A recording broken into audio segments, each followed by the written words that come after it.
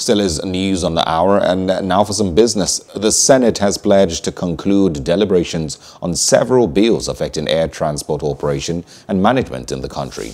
The Senate, during a budget defense session of the Ministry of Aviation and its Para State House in Abuja, says it is committed to repealing outdated bills including the current Civil Aviation Act, the Nigerian Airspace Management Act, the Nigerian Meteorological Services Act, and others.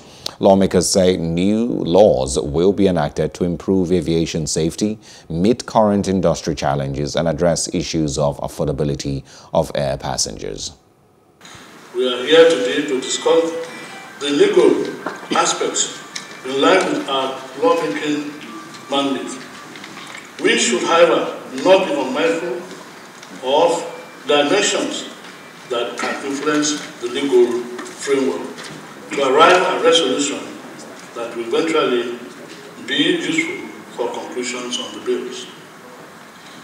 The bills for an act to repeal the Civil Aviation Act 2006.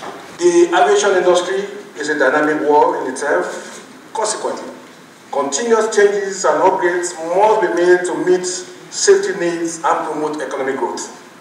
We must therefore continue to strive to go beyond expectations if we are to achieve the best aviation solutions that are possible. Globally, air transport is the strong box of socio-economic activities.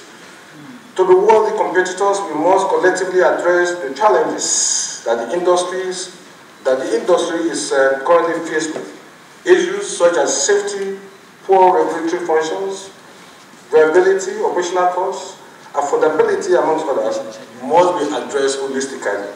Given the circumstances that civil aviation found itself due to COVID-19 and due to the size of the industry in Nigeria, certainly 5 billion naira is inadequate. Unfortunately, that is what the federal government can afford for now. From the executive branch, I think Mr. President had done his best to give us this 5 billion, 4 billion for airline, 1 billion for other businesses. We are still struggling to even find some for our own parastatals to pay salaries.